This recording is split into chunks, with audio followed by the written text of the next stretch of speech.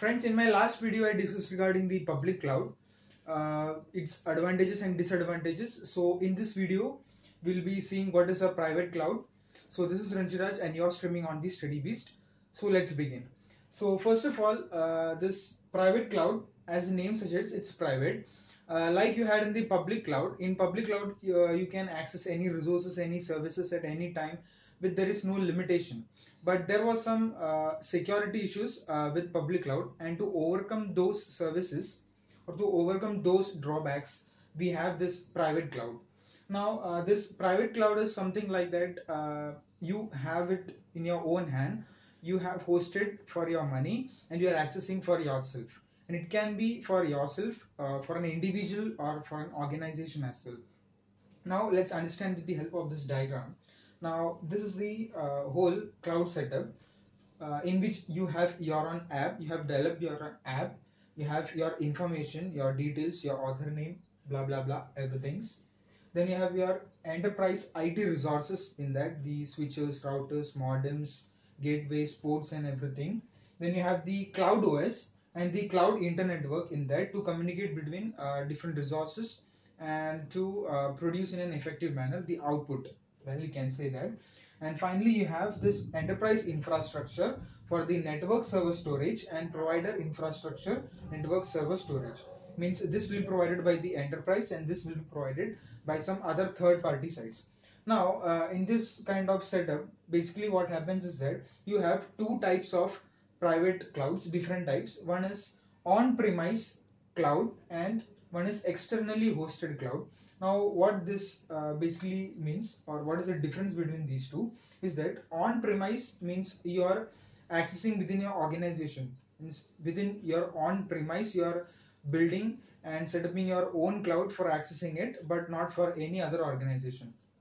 And whereas when talking about externally hosted, it is like it is owned by some other companies like Amazon. It is like actually a public cloud which is owned by some other companies like Amazon, Microsoft, Rackspace and all, but they are giving you the permission to access it as a private cloud for your organization or for your individual itself.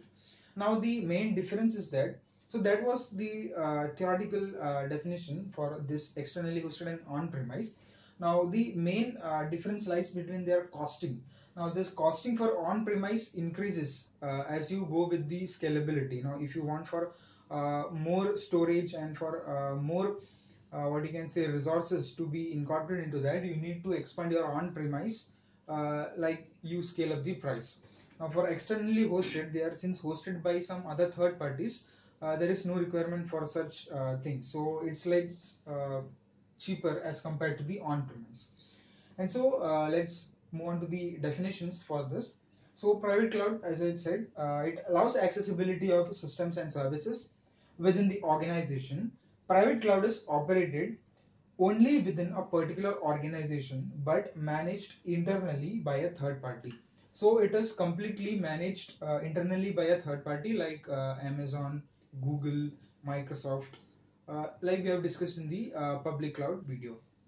So now that was all about this private cloud. So it has also got some advantages and disadvantages with it. Since in public cloud we had some security issues, like security was breached or it's not insecure.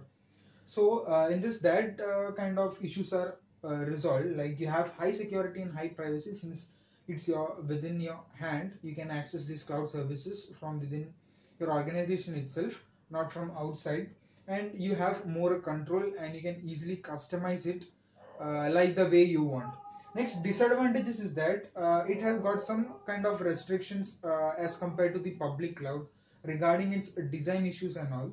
Next, it is more cost as compared to the public cloud, since like you are actually purchasing it from that third party, so it will be more costlier. Then inflexible price. Inflexible price means if you want to add or delete some of the services from that, you need to pay additional amount for that also. So that increases its price. Next is scalability. So scalability, like less scalability is there. You cannot scale like you did in the public cloud. So private cloud has got that one as its limitation. So well, that's all about the private cloud. So hope you enjoyed this video. If you found this video helpful, please hit the like button, and if you haven't subscribed to my channel, please subscribe. Thanks for watching this video.